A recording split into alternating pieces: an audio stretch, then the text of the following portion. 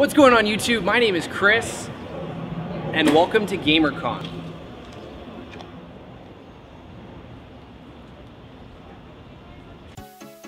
Gamercon is a free-play gaming convention that occurs every July at the 10th Avenue Arts Center located in downtown San Diego, California. I had actually never heard of Gamercon before. I found out about it through one of my subscribers, Ace of Spades Gaming. Ace of Spades Gaming said, "I miss Sand Dog. Did you get a good Cali burrito when you were there? Oh, and if you ever go back again, check out GamerCon down the street at 11th and Broadway.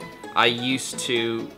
Okay, read more. "I used to volunteer at the VGA Arena. It's legit for gamers of all types." Thanks for the comment, Ace of Spades Gaming. I'll have you know I am a connoisseur of the dank burritos.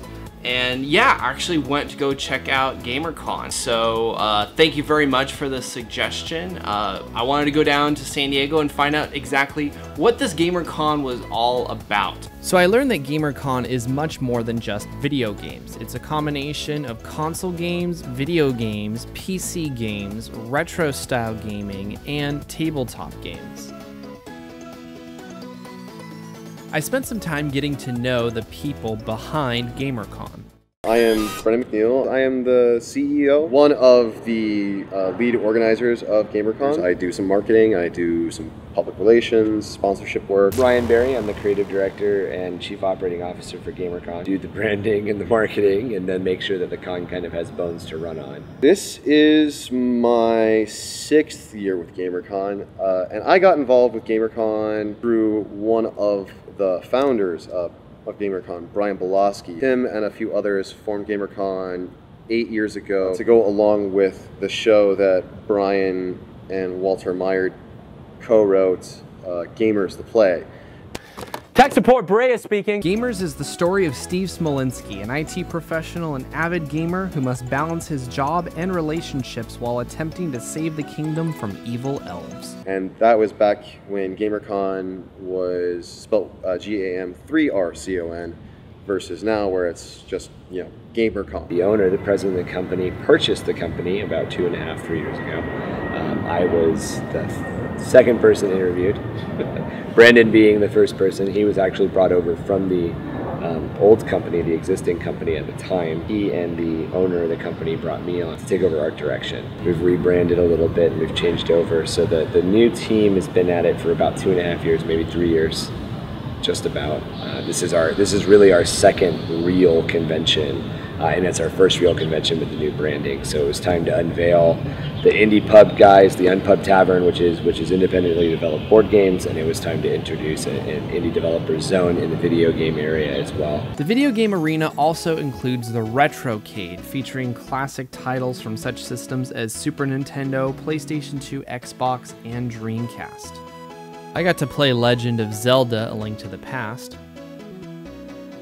The Skydeck Lounge is a rooftop patio allowing you a break from the action and to enjoy the sounds of the 8-bit jazz heroes. For now, we're going to head up to the 3rd floor to the Board Game Hall. This is where you can find card games and board games being played.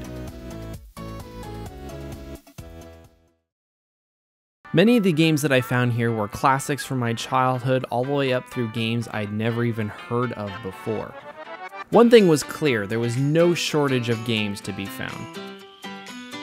In order to find out more information about Board Game Hall, I spoke to the woman in charge of the whole operation.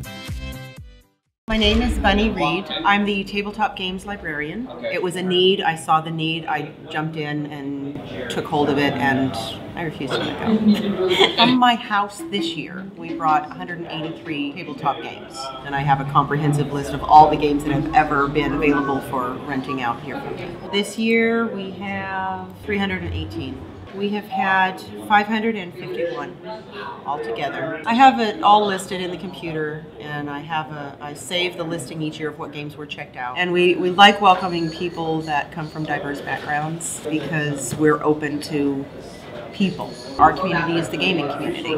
It's something that takes us out of the realm of the humdrum, the everyday, because there's a lot of frustrations in a day-to-day life. There's a lot of things, a lot of repetition, and a lot of boring stuff. But gaming is an escape from the reality. And when we can game together, it's really awesome. I'm Brent Harada. I guess I'm an exhibitor for Climb, the over-the-top mountain climbing simulator for Chronic Logic. So I think gaming gives people like a release and teaches them something that like they couldn't really experience, or gives them a field of play where they can experience something that they normally can't because of society's constraints and like as an individual. So gaming lets people explore their own creativity in a very safe place. And we give them a world where they can at least do that. Just like how we let people draw or we let people do sports. People let their own imaginations go wild when they make these forms of play.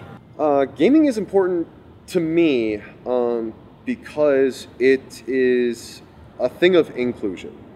To play games by yourself, that to me seems like a very lonely experience. With computer games nowadays and the single player game, there is that you get the same feelings of connectivity with others because you get to then go discuss the game. If you're playing like an MMO, you're still working with other people to achieve the end goal.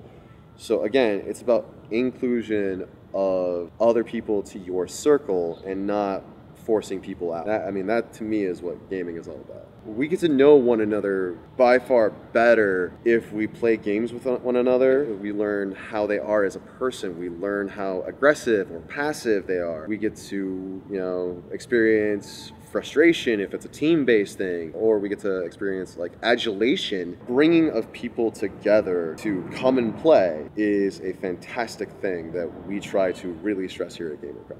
My biggest hope of what people get out of when they come to GamerCon is no one is truly ever alone in this world. You always got a friend somewhere. My hope of what people mostly take away from this experience is a sense of community, new friends, new game that they enjoy playing, just a more diverse and wide community. Let's check out some of those unpublished indie games in the Unpub Tavern. It's here where game developers teach people their latest tabletop games and receive feedback on how players think and what they liked and disliked about the game. This has really been the first push to make sure that we are reminding everybody that we really embrace the indie side of things. It's very interesting running a fan convention because you definitely want to stick to and adhere to what the fans are responding to. And as we kind of already identified, that's the Call of Duties, that's the Assassin's Creeds, that's the, every other big game. You really want what's being played to be very accessible. It can be inaccessible, oddly enough, to get a lot of AAA stuff going on. What is very accessible, and what's a lot of times the good innovation and the risky innovation in gaming and the challenging innovation in gaming and the stuff that's really pushing gaming to the next level, it's coming out of the indie guys. The indie guys are making the bold, risky decisions, and 9 times out of 10 it pays off. So the biggest problem with indie development is that we don't really have a lot of money to spend on ourselves, maybe development as well as certain ambitious goals. Some people do, but they take years. I think as any event organizer hopes for, hope to get bigger, hope to become better, stronger, faster. Better, stronger, faster. Go through and do those things so that way we can become a better experience, showcase more things, showcase more independent developers that are developing board games, video games, trading card games, what have you. The main thing is to grow, and that's the main goal, and I think that can be said of any event. Any event wants to grow, and we want to grow too. I'd like to see it as a larger venue, but at the same time, it feels so comfortable because we know where everything is here. Last year we spread out into a different venue, and it was very uncomfortable. Even though it was a larger venue, it was not what we were accustomed to. We had more table space available, but it didn't feel as much like home. This feels like home. My big hope is that with our integration with the indie developers, and it sounds like these guys are also interested, is kind of seeing the San Diego fan con scene grow a little bit more. Yeah, like it's still fairly small if you compare it to like LA or the Bay Area. Like, I think it's just finding the little pockets of community around and connecting them to each other. GamerCon has been here at the 10th Avenue Arts Center this is our 8th year. People just don't know we're here, have no idea. The marketing side of it, the talking to people, the connecting it again side of it. And it used to be there. So it was funny because it was getting big and then it kind of dissolved. So yeah, I'm excited to work with these guys specifically to kind of regrow our community.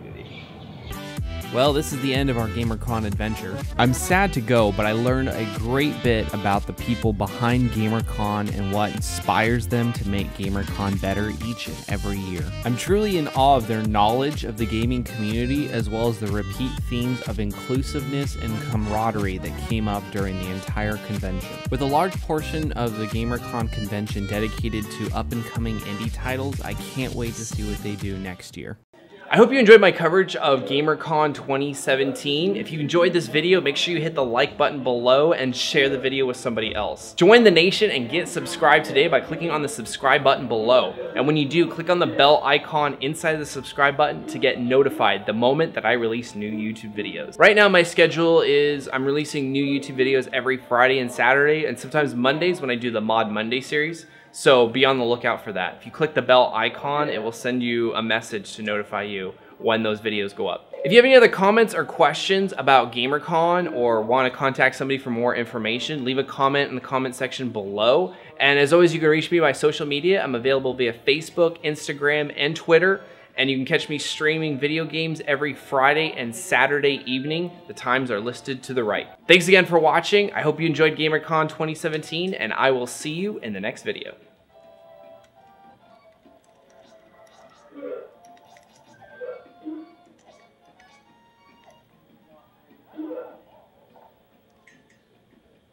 I guess it's game over.